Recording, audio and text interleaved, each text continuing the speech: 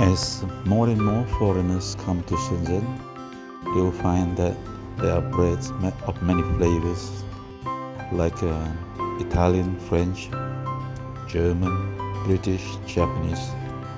Shenzhen is becoming more and more international, and so are breads.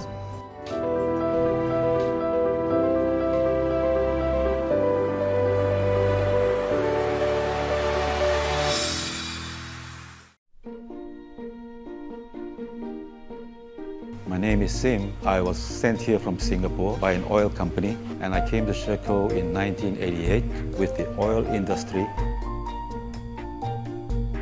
When I opened a coffee shop in 2004, 4 years after I opened the coffee shop, I started making bread.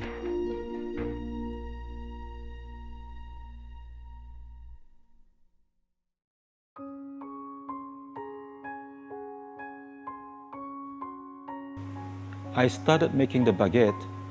I came across many formulas that were not really good.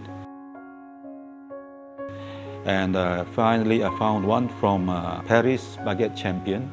And later, I went to Paris and I tried to get his bread. Later on, when I made the bread here, I had the French community. It was a large French community here that tried my bread, and when they approved of it, was when I said, my baguette is okay.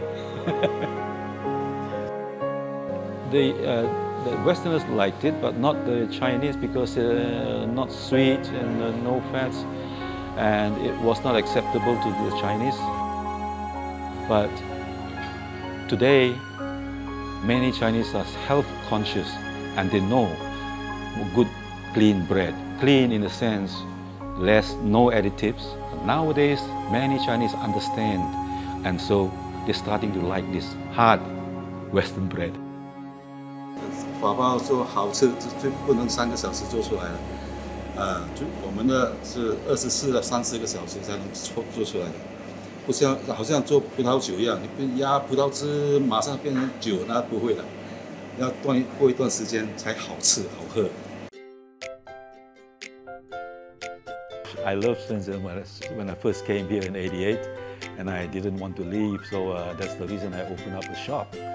And the changes was fantastic. It was a small fishing village when I came. Not a single high-rise except for the Nanhai Hotel, but today it's amazing. It's amazing. So many tall buildings everywhere. Although I'm older now in this dynamic city of Shenzhen,